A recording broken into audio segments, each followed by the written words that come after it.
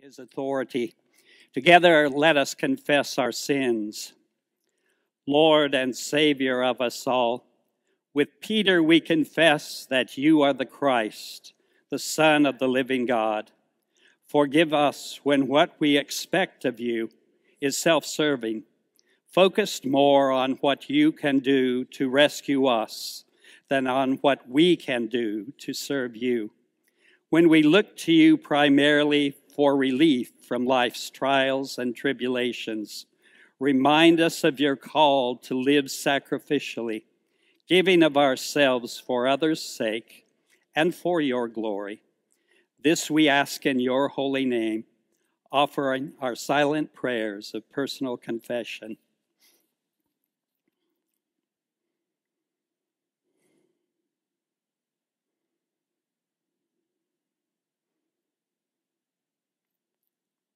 The psalmist once proclaimed, "The Lord is merciful and gracious, slow to anger, and abounding in steadfast love. He does not deal with us according to our sins, nor repay us according to our iniquities. Rejoice, for your sins have been forgiven. Thanks be to God. Amen."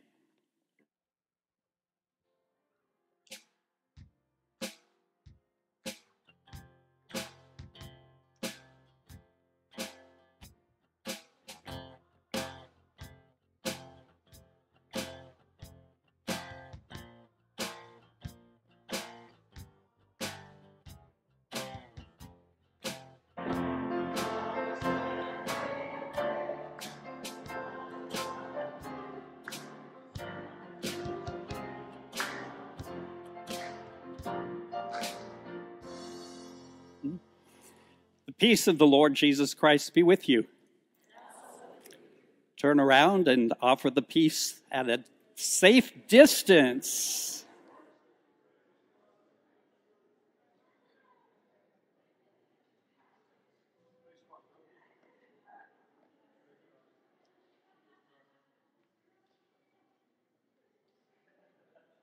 Let us pray. Gracious God, give us humble, teachable, and obedient hearts, that we may receive what you reveal to us this morning and be obedient to your will. Create in us a hunger for your word, that it may nourish us in life-enhancing ways. Amen. If you would like to follow along today, there are Bibles in the pews in front of you. You can take those out, and it is on page 392. We will be in the book of Job, chapter 1. We're going to be reading verses 13 to 22. Again, that's page 392 if you use your pew Bible. Hear the word of the Lord. One day when his sons and daughters were eating and drinking wine in the eldest brother's house, a messenger came to Job and said, "The oxen were plowing and the donkeys were feeding beside them. And the Sabeans fell on them and carried them off, and killed the servants with the edge of the sword. I alone have escaped to tell you." While he was still speaking, another came and said, "The fire of God fell from heaven and burned up the sheep and the servants and consumed them. I alone have escaped to tell you." While he was still speaking, another came and said, "The Chaldeans formed 3 columns, made a raid on the camels and carried them off, and killed the servants with the edge of the sword. I alone have escaped to tell you." While he was still speaking, another came and said, "Your sons and daughters were eating and drinking wine in their eldest brother's house, and suddenly a great wind came across the desert, struck the 4 corners of the house, and it fell on the young people, and they are dead.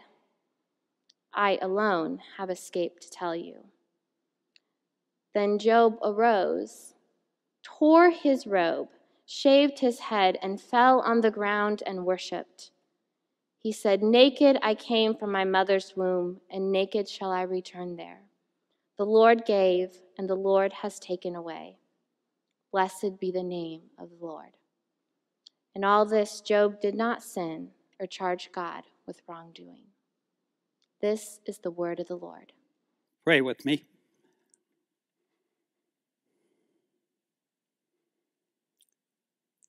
Steadfast God, in this time of uncertainty, speak to us with clarity and with assurance that we may look to you for hope and promise. This we ask in the name of your Son and our Redeemer. Amen. As you might expect, the sermon title is incorrect. Actually, the new sermon title is Grace Responds to Corona. During the season of Lent, Laura and I have been synchronizing our messages with a study by Reverend Adam Hamilton entitled Simon Peter, Flawed but Faithful Disciple. This morning's theme, What's in a Name, was meant to refer to the various names that we call Jesus and the explanations associated with them, the expectations associated with them. Scripture refers to Jesus as the Christ, as Lord, the Son of God, the light of the world, the door to the sheepfold, the bread of life. Scripture refers to Jesus as the Good Shepherd, the true vine, the way, the truth, and the life, and the resurrection and the life. In a moment of spiritual insight, Peter proclaimed, "You are the Christ, the Son of the living God." When Jesus revealed what this proclamation implied, a trip to Jerusalem, rejection by the religious authorities there, suffering, death, and ultimately resurrection, Peter pushed back. He expected his Savior to liberate the faithful from all of the trials and the tribulations of mortal existence, not to identify with them as he endured trials and tribulations of his own. Jesus responded harshly, noting that Peter's misguided expectations were much more in tune with human thought than with who he actually was, with what God intended him to be. Though our order of worship this morning comes together around this theme, events from the last week have compelled me to cast aside the sermon I had prepared in order to address the pandemic in which we find ourselves. Though I won't be concentrating on the medical recommendations identified to combat this outbreak, I entreat you to safeguard yourself fastidiously by frequently washing your hands, by protected contact with potentially infected surfaces, and by social distancing. The session has mobilized a medical response team to make comprehensive recommendations regarding how grace will help to flatten the curve of this disease. Liz Urick, Kathy Beebe, and Kathy McLaughlin, all healthcare professionals, along with Laura and Kara and me, will be meeting this afternoon to formulate recommended responses that will maximize your well-being. Recommendations from this task force will be presented to the session for consideration and for immediate action. I encourage you to refer frequently to the church website and your email for updates on inevitable cancellations. If you don't have a computer, call the church office to indicate the most effective way to reach you. Know that we are taking this situation very seriously, and we will model a response that seeks to balance the necessity of isolation on the one hand with the need to do all we can to stay connected on the other hand. Our Reformed tradition refers to Scripture as the living Word. In part, this means that the Bible provides us with situations which speak poignantly to life as we experience it. When contemplating the section of Scripture to share with you this morning, the first chapter of Job came immediately to mind. Job, an upright and faithful individual, was accosted by a series of tragedies that turned his life upside down. The Sabaeans carried off his oxen and killed all those who were tending them. Fire from heaven engulfed his sheep and the shepherds as well. The Chaldeans raided his camels and struck down those who were watching over them. And as if this were not sufficiently catastrophic, the house in which all his children were gathered succumbed to the force of a mighty wind, leaving no survivors. Job was unquestionably grief-stricken, but he tempered his anguish with an affirmation of faith. The Lord gave, and the Lord has taken away.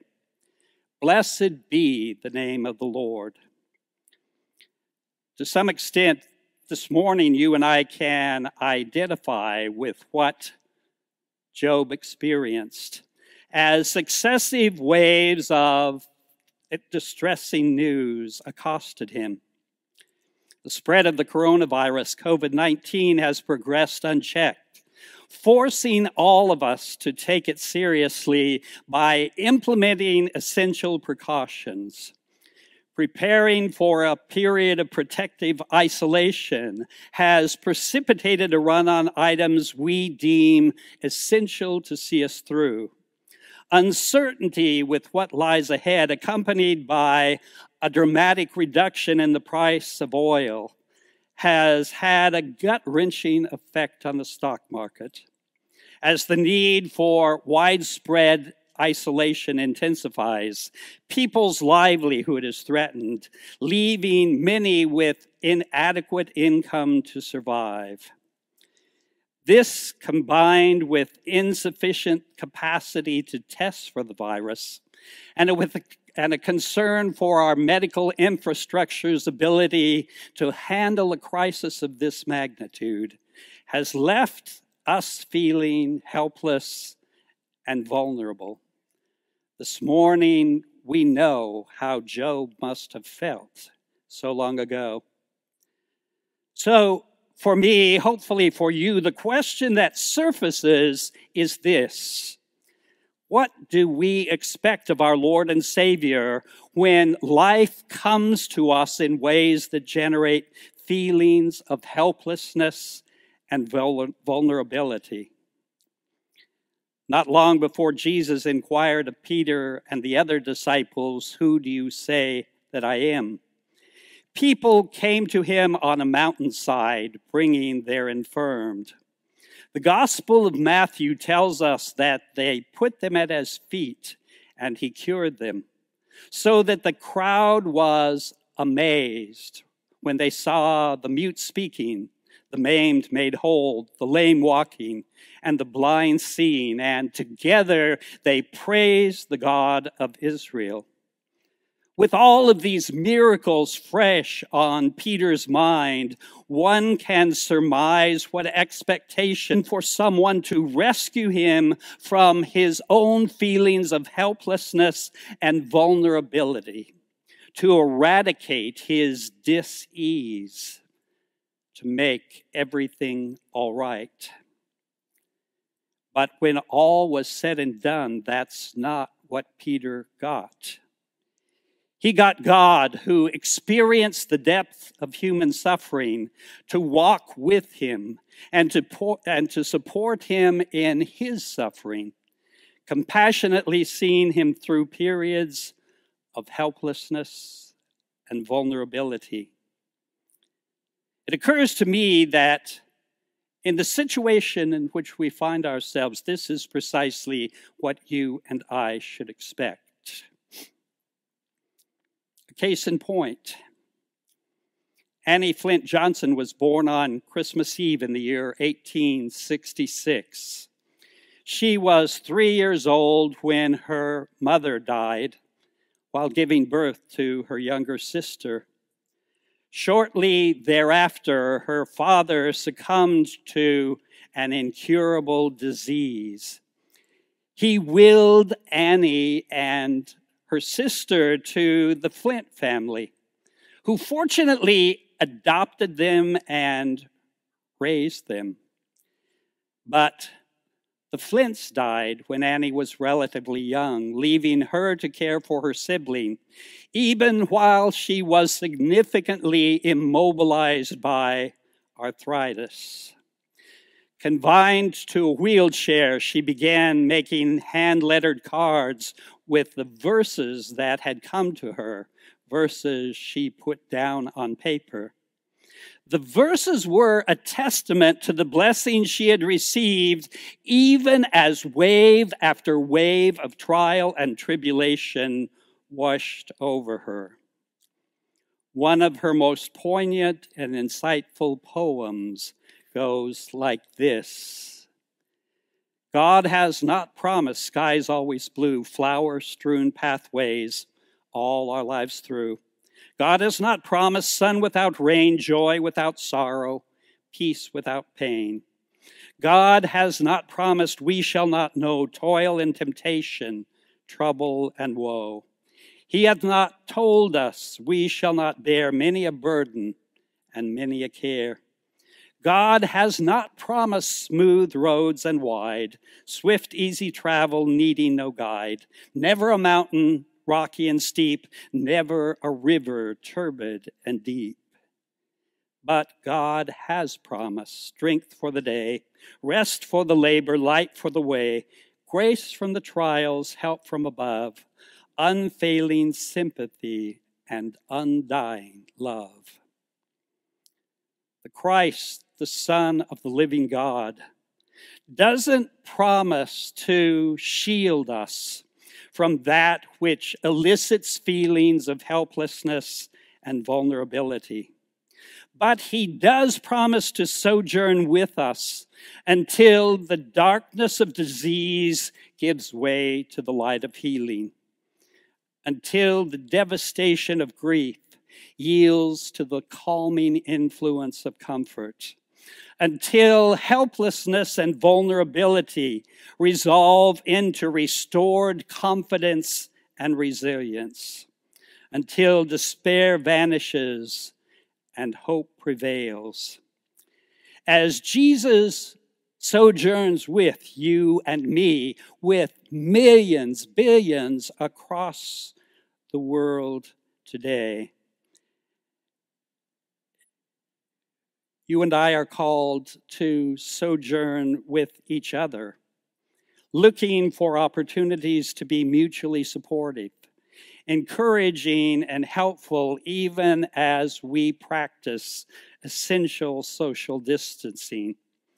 Though we will likely be separated from each other for an uncertain period of time to come, I encourage you to look for ways to connect with your brothers and sisters in Christ. And on a practical note, please strive to maintain your financial support until things refer to some semblance of normal. Your sustained giving via the internet or by snail mail will keep us financially solvent. Whatever lies ahead, know that we are stronger together than we are in isolation. We are stronger together knowing that because God is with us, we are not alone. With the psalmist, we boldly proclaim, God is our refuge and our strength, a very present help in trouble. Therefore, we will not fear, though the earth should change, though the mountains shake in the heart of the sea, though its waters roar and foam. The God of hosts is with us. The God of Jacob is our refuge. Thanks be to God. Amen. This morning, our prayer is a healing prayer, And there is a way, if you would like to respond, you will hear a phrase over and over again: Jesus Christ, lover of all, bring healing, bring peace. So I will start, Jesus Christ, lover of all. And if you would like to respond, just say, bring healing, bring peace. Let us pray. Christ our Lord, long ago in Galilee, many who were sick and suffering needed friends to bring them to your side. Confident of your goodness, we now bring to you those who are in need of your healing touch, those who are ill in body, whose illness, if long or painful or difficult to cure, those who are in quarantine or battling symptoms of the coronavirus, those who suffer restless days and sleepless nights. Jesus Christ, lover of all, bring healing.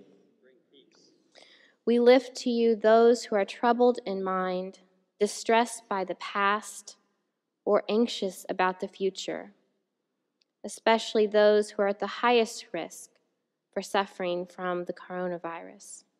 We lift up those who are trapped and cast down with fear during this time. Jesus Christ, lover of all, bring healing, bring peace. We lift up those for whom light has been turned to darkness by the death of a loved one, the breaking of a friendship, or the fading of hope. In the silence, we lift those names of those who are in need of prayer and heavy on our hearts.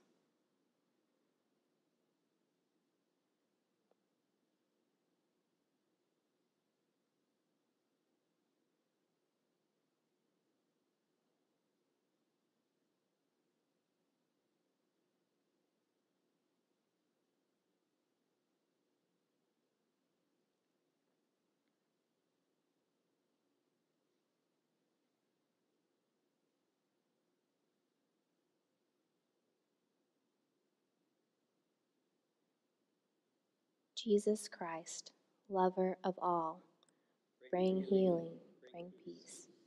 We ask for your guidance for those who are engaged in medical research, that they may persevere with vision and energy.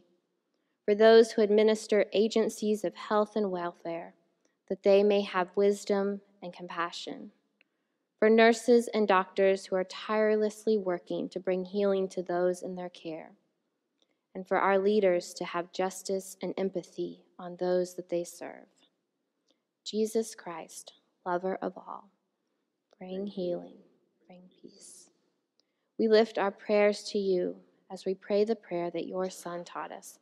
Our Father, who art in heaven, hallowed be thy name. Thy kingdom come, thy will be in heaven. Give us this day our daily bread. Forgive us our debts, as we forgive our debtors. And lead us not into temptation, but deliver us from evil. For thine is the kingdom, and the power, and the glory forever. Amen.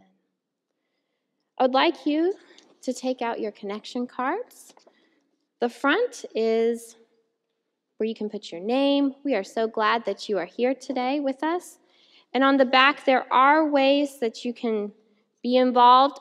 Not sure what that's going to look like in the next couple of weeks, but still, if you want to check a spot that looks interesting to you, go ahead and do that. As Pastor Jim said, the offering plates are in the narthex following worship, so you can place your offering there, and you can also leave your connection card in the offering plate. We try to do things decently and in order, so I won't try to suggest what our medical response team and the session may decide shortly. But I will tell you that if the decision is made to not worship together for a while, we will be streaming the scripture reading and the sermon live each Sunday morning until we can come back together in this place. If you can't catch it then, it will be available on our website. Through those means, hopefully, we will stay together as a worshiping community, mutually supporting one another and relying on God's support through this time of helplessness and vulnerability. Please rise for our benediction. Go forth, knowing that God indeed promises to be with you. God is with you when life blesses you. God is with you when life is uncertain and frightening. Go forth knowing that God holds you in the palm of his hand. Go forth to be as supportive and encouraging as you can to your brothers and sisters in Christ. May the grace of our Lord Jesus Christ, the love of God, and the fellowship of the Holy Spirit be with you this day and always. Go in peace. God go with you. Amen.